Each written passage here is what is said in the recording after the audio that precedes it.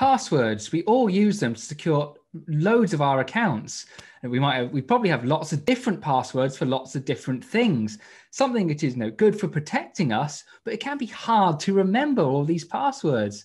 That means sometimes people do take shortcuts and use the same password for multiple accounts. While that's easier for us to remember, it does make things easier for cyber criminals to breach our accounts for both our personal lives and perhaps our corporate lives. So what is the problem with passwords and how can we try and fix them so they're better for everyone? I'm Danny Palmer. This is ZDNet Security Update. And with me to discuss passwords is Wolfgang Goerlich, Advisory CISO at Cisco Security. Thanks for joining me, Wolfgang. So first of all, can you give me a bit of a history lesson here? How did passwords become the dominant way to secure our accounts?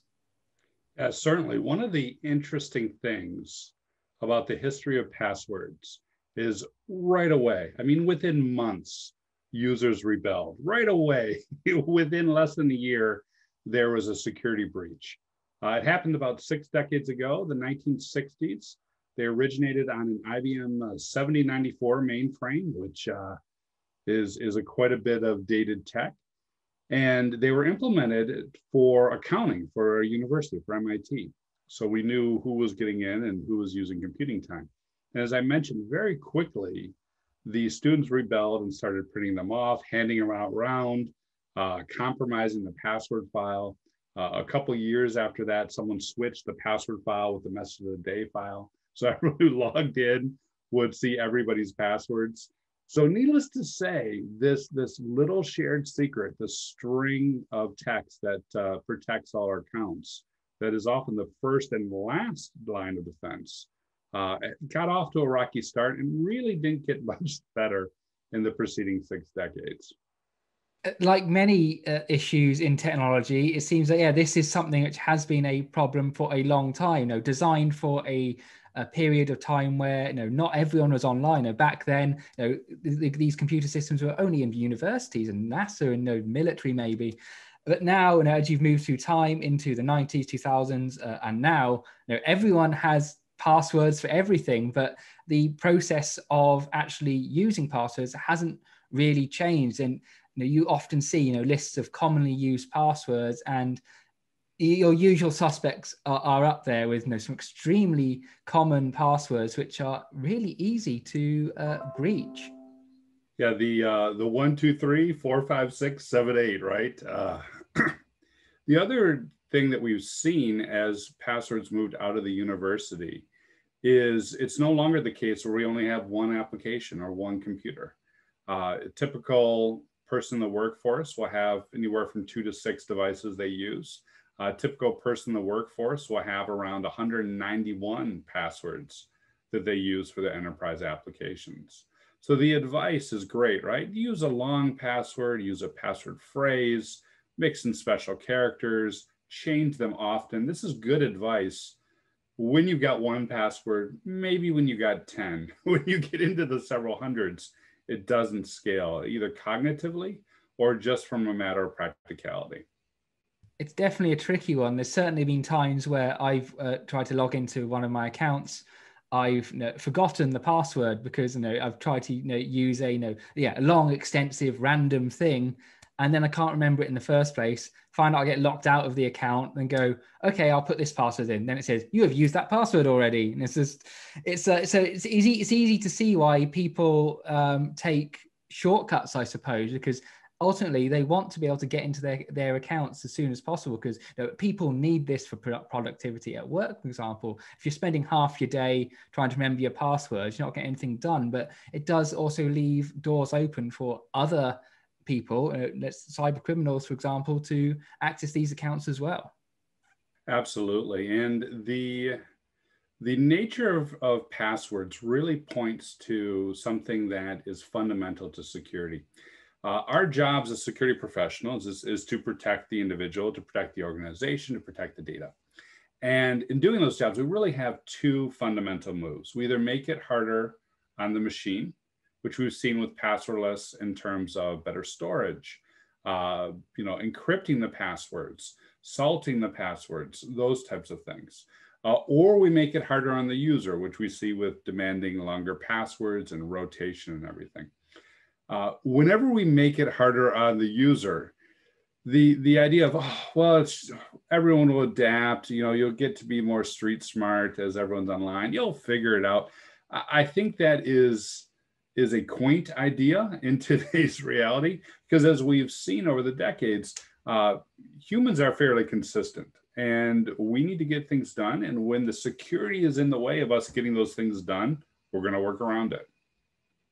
And that seems to be the case when it comes particularly to things like cloud applications. A lot of people have been using more over the last 18 months. Now, a lot of us have had to work from home, and a lot of people have using these cloud services rather than the application on their desktop. They've got these things like Microsoft Office 365, which is good. So it allows them to be productive in their own homes using their own device. But no, these are secured with passwords and usernames and passwords.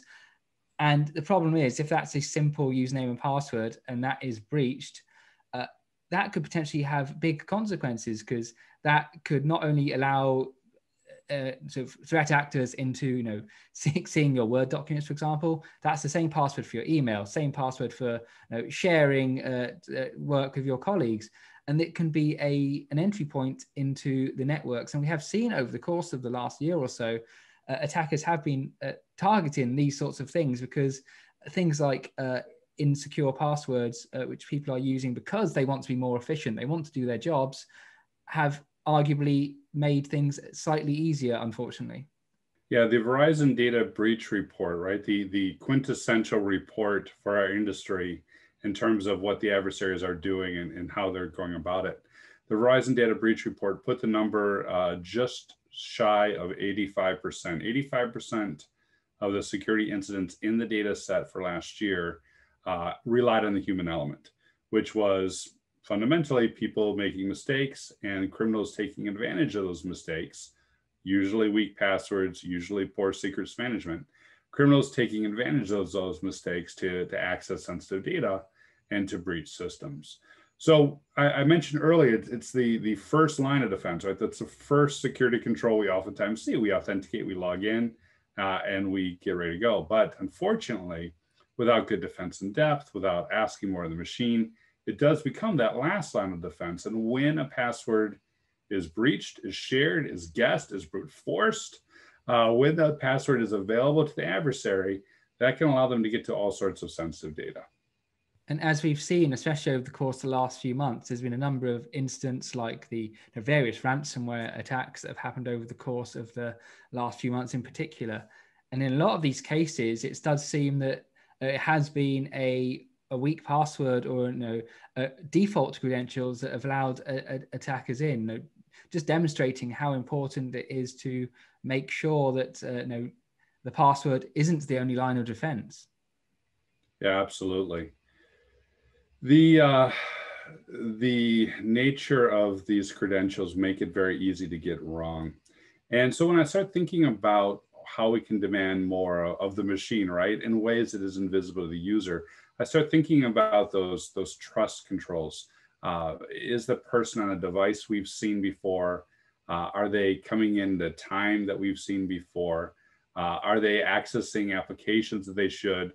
Or are they coming in from another country we've never seen, on a device we've never seen? Are they trying to download a whole bunch of sensitive information? We need to instrument and put in place telemetry across all those various steps so we can really make better decisions other than just extending trust if you've got this password. That's the thing. It seems that at the moment, someone can access an account from potentially the other side of the world, and the way some systems are built, because a lot of these systems are still operating in the way they were designed to operate in these, let's say, early 90s, for example, where there were still threats around, but they were much less common. Now you can have so many different threats coming in almost all the time, and if your company ends up with that data dumped in a breach somewhere and you might not even know, that's going to be a field day for cyber criminals. And a recent report suggested that if passwords appear online, attackers will start trying to use them within 12 hours, if that. And so it's important to build other defenses around it as well. And things like multi-factor authentication, for example, is something that a lot of security experts will say it's very helpful. You use this because it can protect against a figure that is often said 99% of attacks. But it's again one of those things where we see that when there's a major breach, it often turns out that this wasn't applied to that network. So and it comes down to the ease of use factor again, because having to log into a multi-factor authentication app every 15 minutes or so is not ideal for productivity. The amount of attacks is just staggering.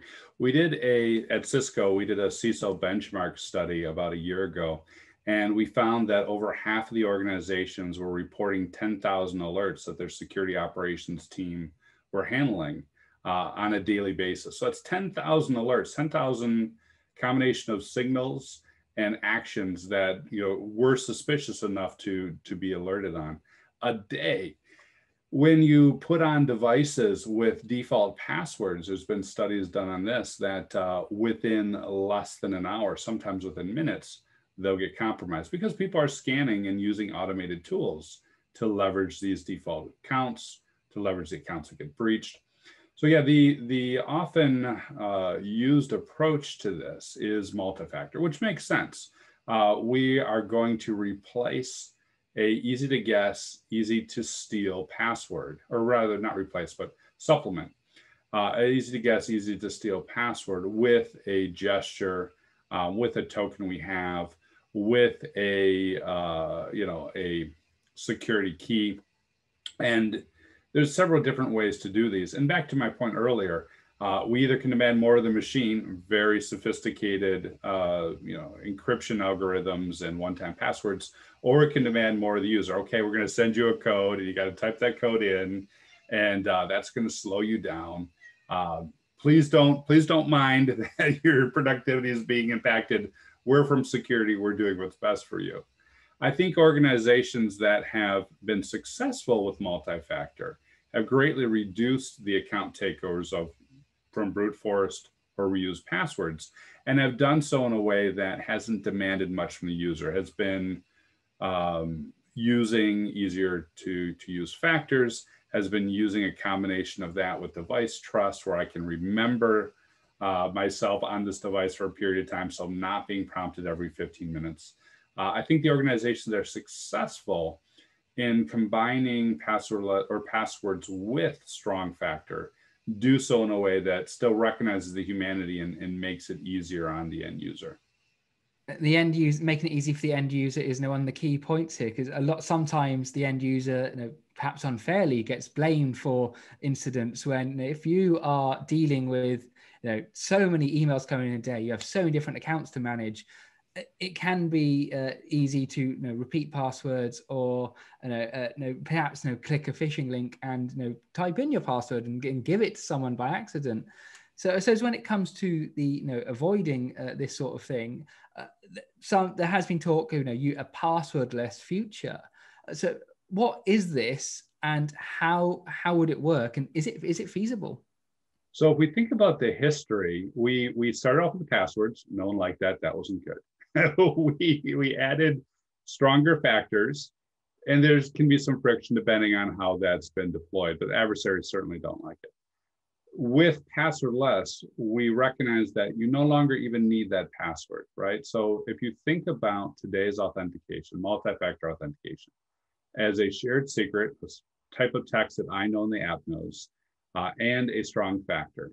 What passwordless is it's removing that password. We're still reliant upon that strong factor, which is one of the strongest ways to authenticate, but we don't need that password at all. And in doing so, that takes a lot of the burden off the end user. Now I just need to authenticate with my email address. I need to perform a gesture, or look at my computer, or use my fingerprint to unlock the security key, and I'm in. So there's fewer steps for the user. It's much easier. It's much faster. There's fewer things to remember. And what's really critical about this is that it's phishing resistant, because you mentioned phishing, right? It's not only people reusing passwords, it's also people getting tricked by their email. which is so incredibly easy to do. I would challenge any security professional who's beating their chest about the users being the problem to admit that they've been phished at least once. We all have. It just happens. So it's phishing resistant in that, should I click on a link, should I go to something, the key that I'm unlocking recognizes that that's not the real application. The machine itself, again, we're putting more load on the computer. The machine itself recognizes, wait a minute, you think you're going to Google. That's not Google. I'm not going to give out the password. So we're also adding better guide rails to this authentication to protect users in addition to simplifying it. And the combination of that makes it much harder to attack from a criminal perspective. So I suppose to sum up here, what are some of the things that both users and organizations can do to help make their passwords better now, or at least do things that make their systems stronger and more resistant to attacks? So even if, for example, a password is compromised or there's a phishing incident, that it doesn't result in a massive breach of the entire organization.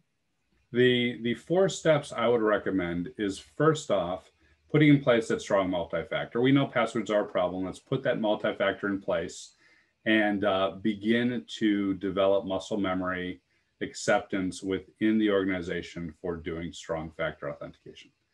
The second thing is to consolidate all our applications. If people have 191 passwords they're maintaining, if organizations have around 1,400 applications that they're providing, maintaining all those individually is a lot of work, a lot of overhead. It creates gaps in how things are provisioned and deprovisioned, and it creates a lot of workload on the end users and the administrators. So we want to consolidate all those and provide those over single sign-on. That also is a big user benefit because now I'm not having to authenticate again and again and again. So good, strong multi-factor, consolidate your applications. Third thing would be to add that trust factors, and I mentioned earlier, looking at the context and conditions of authentication to make sure it really is the person and to reject any suspicious authentications. Now that we've got all that in place, I've got a strong factor I can rely on. I've got a central view of my applications. I've got telemetry that allows me to reduce risk of authentications and do some experiments. At that point in time, that's the right time to approach adopting these passwordless authentication mechanisms to replace that password with a single or multiple strong factor authentication. So those are the 4 steps that I would take: multi-factor, single sign-on, adding trust, and then moving to adopt passwordless. That's some really good advice, Wolfgang. Hopefully that's going to be useful for anyone watching this episode of ZDNet Security Update. Thanks for joining me. And for more information on how to keep your network secure from cyber attacks, of course, like and subscribe to the ZDNet YouTube channel. And there's plenty more news and features on zdnet.com. Thanks for watching.